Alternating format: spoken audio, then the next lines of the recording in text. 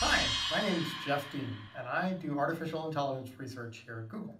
Today, I'm going to tell you about some of the things that happen under the covers when you use Google services and talk to your phone. Okay, Google, how tall is the Eiffel Tower? The Eiffel Tower is 984 feet tall. So the Eiffel Tower is a big tower in Paris, and I wanted to know the height. So this is actually pretty complicated, right? Because first of all, we need to go out and find all the different web pages in the world that talk about the Eiffel Tower and all the other concepts that people might ask Google search about. So the way we do that is ahead of time, we go out and we have computers go and fetch all the web pages in the world that we can find. And then we build an index of which pages have which words in them. Which page has the word Eiffel, which page has the word tower.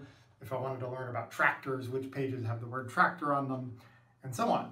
And so now when I'm asking about the Eiffel Tower, I actually can find pages that have the word Eiffel and tower, and ideally right next to each other, because Eiffel Tower is kind of a concept.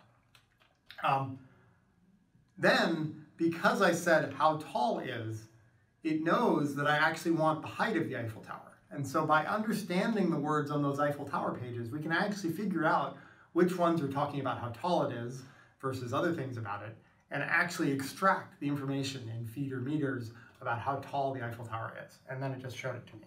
So there it was.